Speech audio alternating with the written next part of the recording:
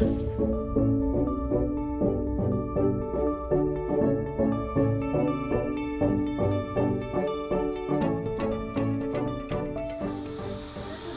for our sealant. This is our basic set with our mirror, explorer, cotton pliers, and air water syringe. We do not open this until our patient is seated. So we're going to go ahead and open this. Pull from the two plastic ends, and then we will put this on our tray. This is our HVE, our high volume ejector for our suctioning evacuator. It goes with a little window up, so when we're suctioning, get as much as we can. This is our saliva ejector, our slow speed suction.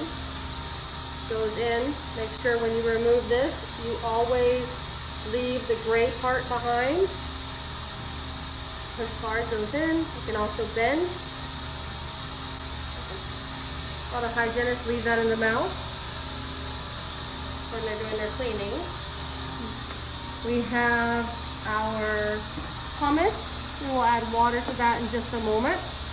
A bite block. If the patient's getting tired, we can use this to go into the mouth, and it will hold their mouth open like a mouth prop, so they don't have to keep trying to fight to keep their mouth opening. So it keeps closing.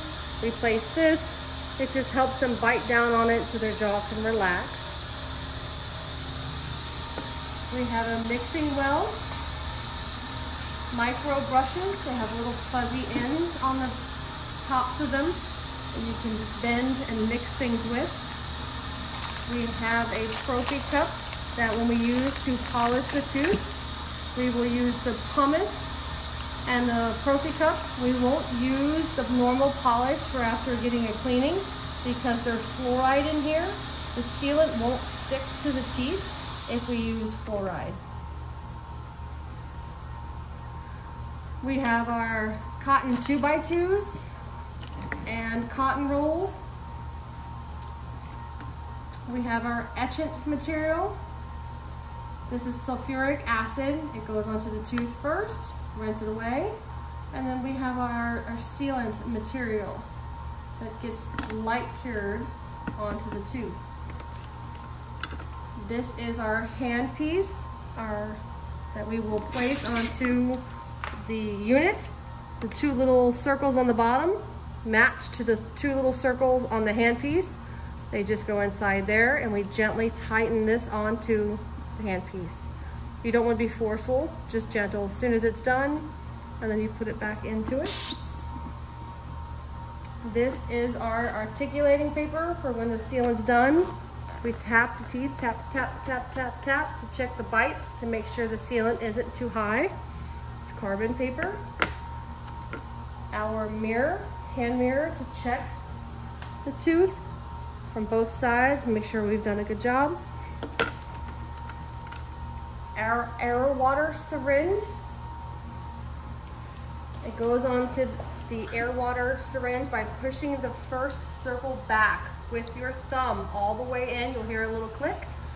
It has little locks on it that when you push it in and you let go and you gently tug, it locks it in there. So they have air and you have water. So do it again for you. Perfect. The rest over here, we have a pair of cotton pliers to use as pickups if we need to pick things up, put around the cheeks for isolation. And we have our probe and explorer. We're not going to use the probe, but we will use the explorer to check and make sure when we're done that all sides of the sealant are sealed. So we're going to go ahead and lay the patient back in a supine position and get started. Okay. We'll raise them up a little bit, lay them back. We won't be able to get underneath them.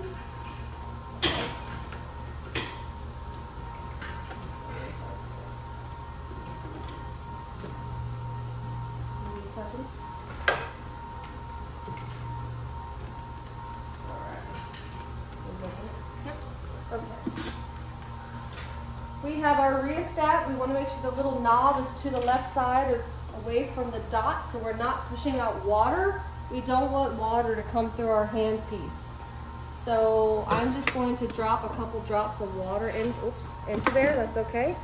You can take that with the little cotton roll and soak up some of the water if you got too much. So that's good. We'll use our Explorer and just mix it up. So it's just going to be used to clean off the top surface of the tooth. We want to make sure everything on this tooth is clean and clear before we try to place our sealant. The little prophy cup just latches onto the prophy handpiece. This toggles, moves around, so we don't have to. You push the pedal, it spins. I'm going to grab a little cup. I'm just going to get a little bit of this pumice. It's on there. And my mirror. So I would be retracting the tongue. Ready, bro? We're gonna do number 19. Oh, yeah. So I'm just going to go ahead and clean off the top of the tooth into all the little grooves. Clean into everywhere. All the grooves. All the lingual, everywhere. And Brooke suctions for me.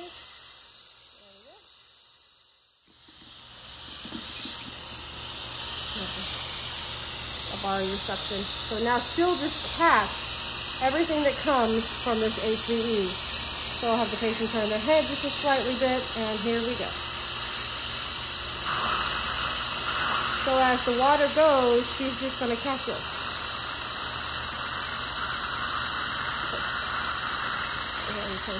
A little bit, blow a little air. I'll do the inside too, honey.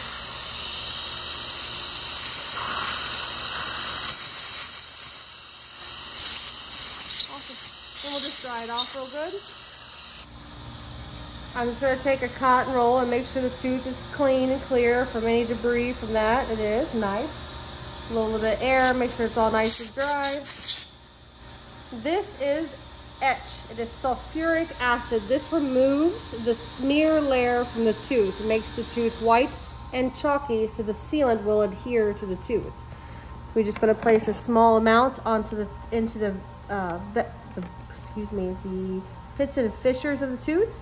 We make sure with all of the materials we use, each time we use them, the tips are removed and a new one is put on once this is wiped down after being used. You never use the same tip again. Each tip is used one time per patient and then thrown away.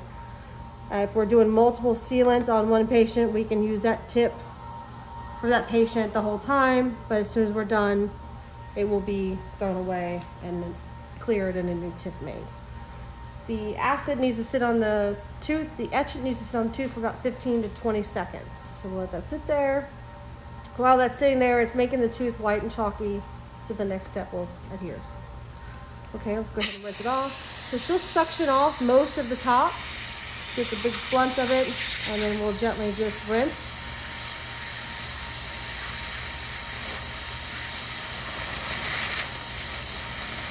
We'll rinse it off and then dry the tooth. Now that it's nice and dry, we'll go ahead and place our sealant material. The same thing with the sealant. Once we use this tip, it will be taken off and we will place a new tip once the material has been wiped down itself. A thin layer throughout each of the pits and fissures on the tooth. Doesn't need to be a lot. We want to make sure the patient's bite is off.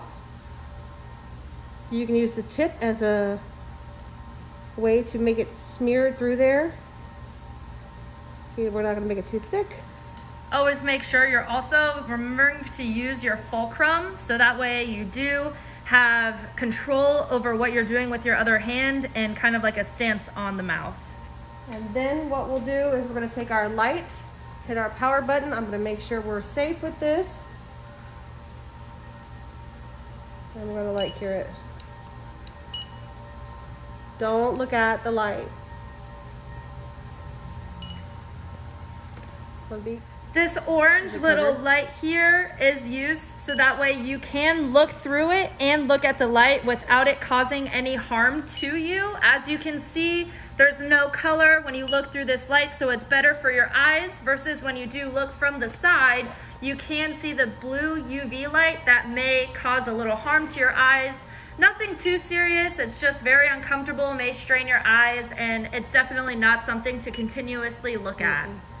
So always make sure you are looking through this little glass protected screen if you ever do need to look at it. Now I'll take our mirror and explore. And we're going to check and make sure all the little pits and fissures are sealed. We want to make sure that they don't feel rough like the one behind it, that they feel nice and glassy and sealed. We're going to take our articulating paper and have them tap, tap, tap.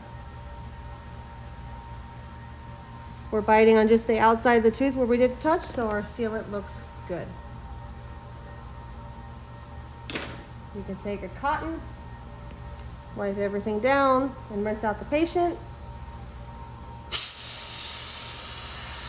And move on to the next.